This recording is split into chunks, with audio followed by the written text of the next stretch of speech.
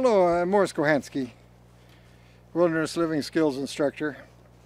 Here I have I don't know what you'd actually call them. They almost appear like the Swiss Army knife of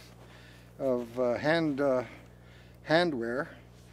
But the issue is that we have something here that is designed by someone who does not appear to have knocked about in the bush. So anybody that produces an item like this, you would hope that they would wear it out and wear it for a few winters and come to a determination about something that should be designed right. So here we have a kind of a glove mitten.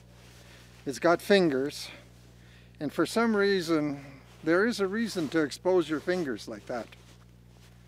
Usually as a surveyor and doing fine stuff, and I think Randy mentioned that his father was a milkman delivering, and of course you gotta find that it's awkward handling money unless you got the exposed fingertips.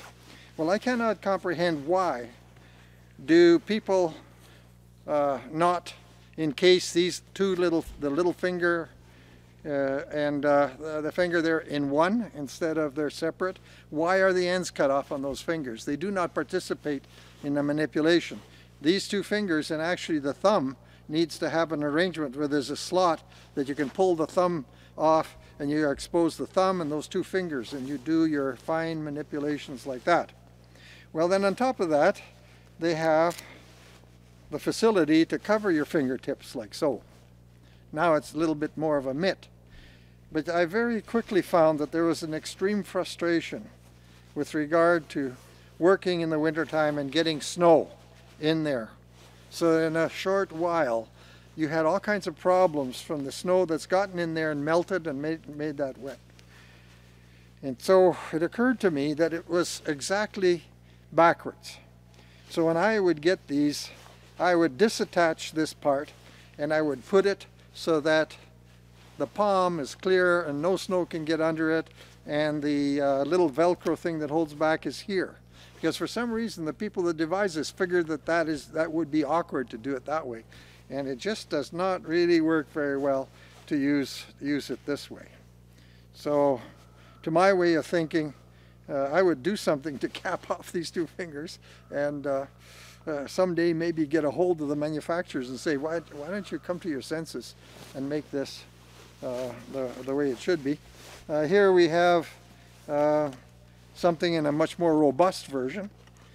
The situation I see in these is that they incorporate thinsulite. Now thinsulite is kind of an exceptional insulative material.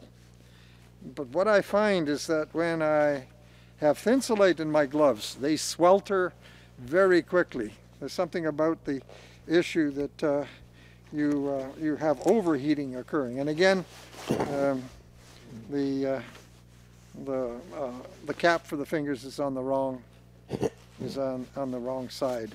So this is either half done or mismatched or whatever.